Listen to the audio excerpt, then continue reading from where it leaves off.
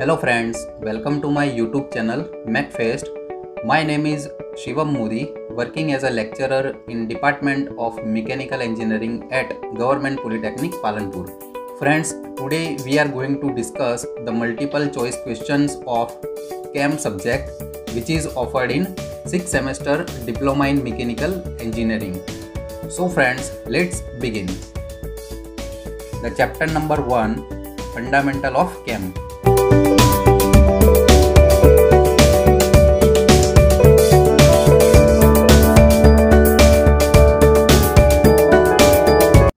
So here some abbreviation used in this chapter we are going to refer. So first is NC, that is numerical control, CNC, computerized numerical control, DNC, that is direct numerical control, CAD, we know that computer aided design, CAM, that is computer aided manufacturing, VMC, that is vertical machining center, MCU, that is machine control unit, CAE, that is computer aided engineering. So here the abbreviation used in this chapter, or you can say in whole subject. So here first MCQ is CAD-CAM is the relationship between. तो CAD-CAM એ ખાલી જગ્યા વચ્ચેનો સંબંધ દર્શાવે છે.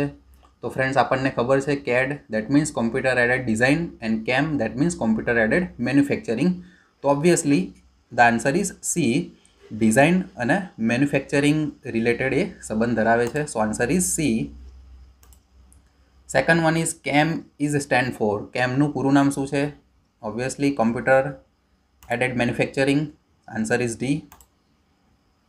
Next question, NC contouring is an example of. NC contouring is an ઉદાહરણ છે.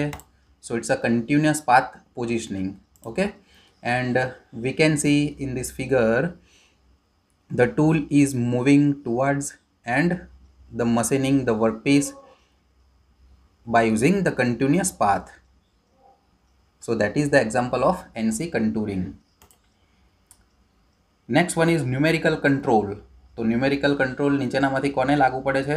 So the applies only to milling machine, फक्त मिलिंग मशीन पर लागू पड़े छे. तो ये आंसर साचो नथी. कलाक दीठ भागोनी चोक्कस संख्या उत्पन्न करवानी एक पद्धति छे, ना ये पण साचुं नथी. It's a method for controlling bye means of set of instructions, सूचनाओनो समूह द्वारा नियंत्रित करवानी एक पद्धति छे. तो आ फ्रेंड्स आ साचुं लागे छे. एने पंच टेप द्वारा न्यूमेरिकल कंट्रोल में केवुं होय? पंच टेप होय, मतलब एक टेप होय छे अने एने नाना नाना होल द्वारा, मतलब पंच टेप ने एने इनपुट डिवाइस तरीके मशीन में दाखल करवामां आवे छे.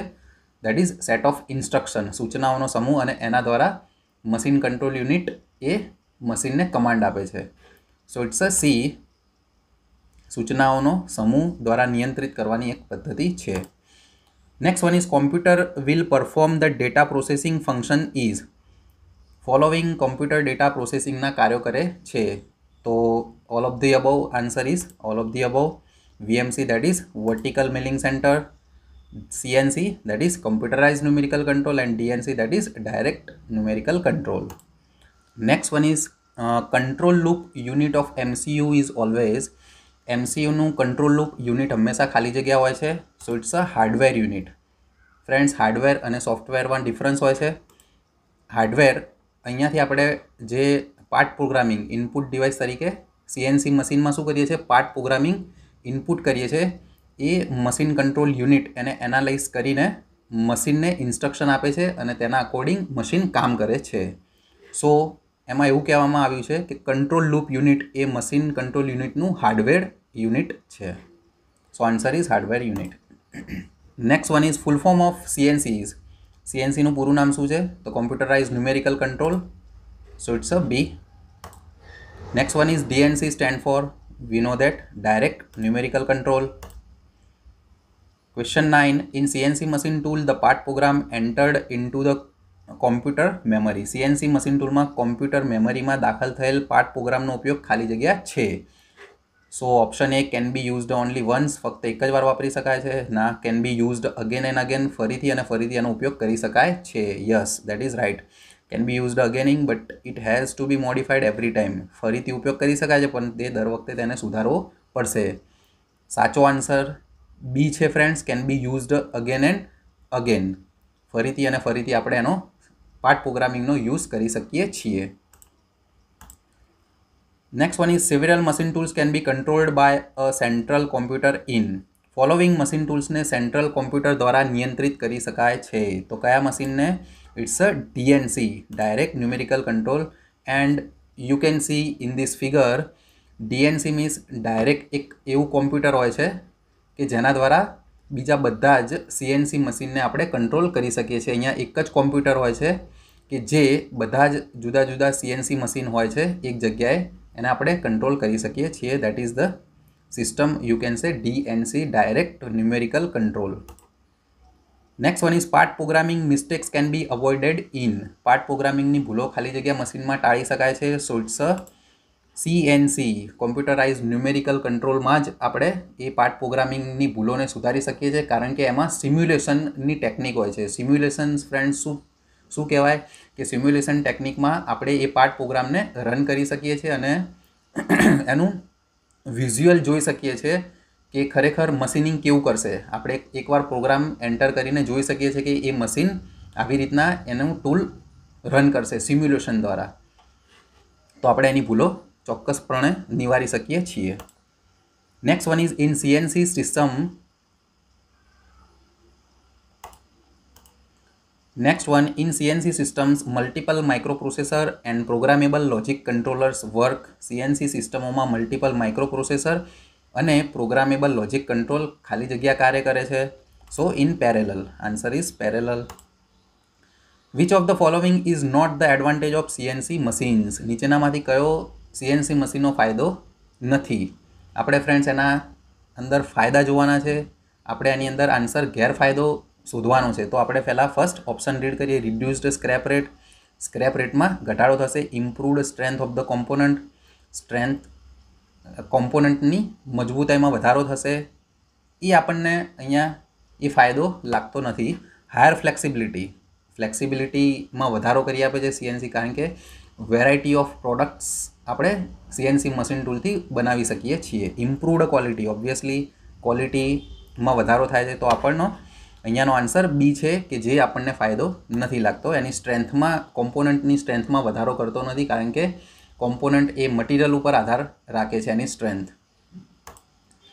With reference to NC machine, which of the following statements is wrong. NC મશીનના સંદર્ભમાં નીચેનામાંથી કયું વિધાન ખોટું છે? આપણે ખોટું વિધાન અહીંયા ફાઇન્ડ કરવાનું છે. તો ઓપ્શન બંને બંધ લૂપ અને ખુલ્લા લૂપ નિયંત્રણ સિસ્ટમનો ઉપયોગ થાય છે. ડેટા સ્ટોરેજ માટે પેપર ટેપ, ફ્લોપી ટેપ્સ, કેસેટ્સનો ઉપયોગ થાય છે. ઓકે, આ બંને ઓપ્શન કરેક્ટ છે, પણ આપણે ખોટું વિધાન શોધવાનું છે. ડિજિટાઇઝર્સ મે બી used as interactive input device. ડિજિટાઇઝર્સનો ઉપયોગ ઇન્ટરેક્ટિવ ઇનપુટ ડિવાઇસીસ તરીકે થઈ શકે છે. હવે ફ્રેન્ડ્સ, ડિજિટાઇઝર એટલે શું? ડિજિટાઇઝર્સ મતલબ આપણે મોબાઈલ ફોન, ટેબ્લેટ એ વગેરેને ડિજિટાઇઝર્સ કહી શકાય. તો આપણે એનસી કે સીએનસી મશીનમાં ડિજિટાઇઝર્સનો કોઈપણ જાતનો ઉપયોગ કરતા નથી. સો એ ખોટું વિધાન છે. સો the answer is C. A CNC machine find વાઇડેસ્ટ application in the field of. CNC મશીનનો ખાલી જગ્યા ક્ષેત્રમાં સૌથી વધુ ઉપયોગ થાય છે. તો the answer is small and lot batch પ્રોડક્શનમાં આપણે સીએનસીનો વધારે ઉપયોગ કરીએ છીએ. કે બેચ પ્રોડક્શન સિસ્ટમમાં હાયર ફ્લેક્સિબિલિટી, મતલબ પ્રોડક્ટ સતત ચેન્જ થતી હોય છે, ત્યાં આગળ આપણે સીએનસી મશીનનો ઉપયોગ વધારે કરી શકીએ છીએ. What is the full form of CAE? Obviously V no that, Computer Aided Engineering. So the answer B is the correct. Next one, which one of the following statement about programming of NC machine is correct? NC મશીનના પ્રોગ્રામમાં નીચેનું કયું વિધાન યોગ્ય છે, મતલબ એને suitable બેસે છે, સાચું છે? તો programming is only possible on centre server. Programming ફક્ત સેન્ટર સર્વર પર જ શક્ય છે. તો આ બી ખોટું છે. પ્રોગ્રામિંગને નિયંત્રણ પેનલ પર દાખલ કરી શકાય છે અને ટેપમાંથી વાંચી શકાય છે. યસ, હિયર આપણે પહેલાં બી એનસી મશીનની વિશે વાત કરી કે એમાં પંચ ટેપનો યુઝ થાય છે ન્યુમેરિકલ કંટ્રોલમાં. તો આ વિધાન સાચું છે. સો the answer is B. C પણ ખોટું આવે. કંટ્રોલ પેનલ પર પ્રોગ્રામમાં ફેરફાર શક્ય નથી, બરાબર, અને પ્રોગ્રામમાં પ્રવેશ કરવો એ ફક્ત સીધા જ નિયંત્રણ પેનલ પર શક્ય છે. એ બી ખોટું વિધાન છે. તો આપણે અહીંયા ટેપમાંથી વાંચી શકાય છે, એ એનસી મશીનને સ્યુટેબલ છે. Next one is which one of the following is not the advantage of CNC machine. નીચેનામાંથી કયો સીએનસી મશીનનો ફાયદો નથી, લાભ નથી? તો રિડ્યુસ ઇન્સ્પેક્શન ટાઈમ, એ પણ છે ફાયદો. Reduce tooling time, higher initial cost. હવે ફ્રેન્ડ જો હાયર ઇનિશિયલ કોસ્ટ એટલે ઊંચામાં ઊંચી કિંમત, એ ફાયદામાં ના આવે પણ ગેરફાયદામાં આવે, બરાબર. તો she is the correct answer. એ મશીનનો ફાયદો નથી પણ ગેરફાયદો છે. Full form of MCU, we know that machine control unit, so the answer is B. Here the figure is machine control unit, input device the part program, and analyze machine control unit the analyze the data from part programming and set of the instruction to send the machine tool. Next one is point to point systems are used for. Point to point system નો ઉપયોગ ખાલી જગ્યા માટે થાય છે. તો friends નીચે ઓપ્શનમાં બધા machining process બતાવી છે, રીમિંગ, પાર્ટિંગ, ગ્રુવિંગ અને ફેસિંગ. તો ફ્રેન્ડ્સ તમને ખબર હોવી જોઈએ, તમે મેન્યુફેક્ચરિંગ પ્રોસેસ ભણ્યા હશો બધા મશીનો. તો પાર્ટિંગ, ગ્રુવિંગ અને ફેસિંગ એ ત્રણે ત્રણ લેથ મશીનની પ્રોસેસ છે, જ્યારે રીમિંગ એ ડ્રિલિંગ મશીનની પ્રોસેસ છે. તો ઓલવેઝ યાદ રાખવાનું કે પોઈન્ટ ટુ પોઈન્ટ સિસ્ટમ એ ઓલવેઝ રીમિંગ મશીનમાં યુઝ થાય, મતલબ ડ્રિલિંગ મશીન ઉપર યુઝ થશે.